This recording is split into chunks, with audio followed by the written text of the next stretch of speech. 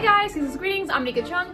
Welcome back to my channel. Hope y'all are having a great day. Today I am reviewing How the Grinch Stole Christmas, directed by Ron Howard and starring Jim Carey, Christine Baranski, Molly Shannon, and Jeffrey Tambor. And it's also narrated by Anthony Hopkins and is based off the 1957 Dr. Seuss book of the same name. And as you can see, my hair is kind of done for the occasion. It's green, but it's not too green. You know what? It's still green. And I love green still. Ah yes, it's Christmas time in Whoville.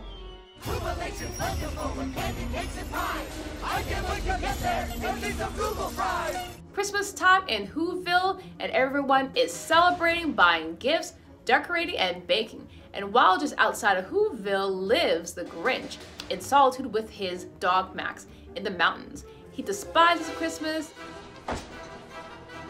Yes, this is Christmas music. And the townsfolk, due to what happened to him as a little boy, being teased because he is green and bullied by Augustus MayWho, who was also jealous that Martha liked the Grinch more than him and began to mock him because he had a beard.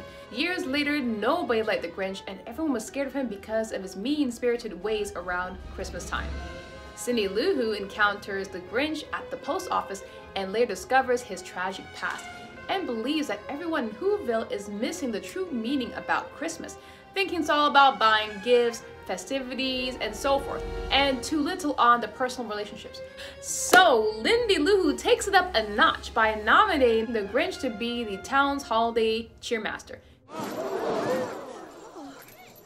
Visits him at his house in Mount Crumpet to invite him to the holiday event. This is one of my favorite holiday movies. It's funny, entertaining, and it reminds me of the original animation because of the facial features of the Grinch, especially when he does that creepy smile when he has an idea. And of course, the iconic songs that we pay tribute to the moody people during the holidays. Jim Carrey's performance as a Grinch was excellent. He took that Grinch to another whole level. But this whole Christmas season is stupid. Mistletoe. Now pucker up and kiss it, Whoville!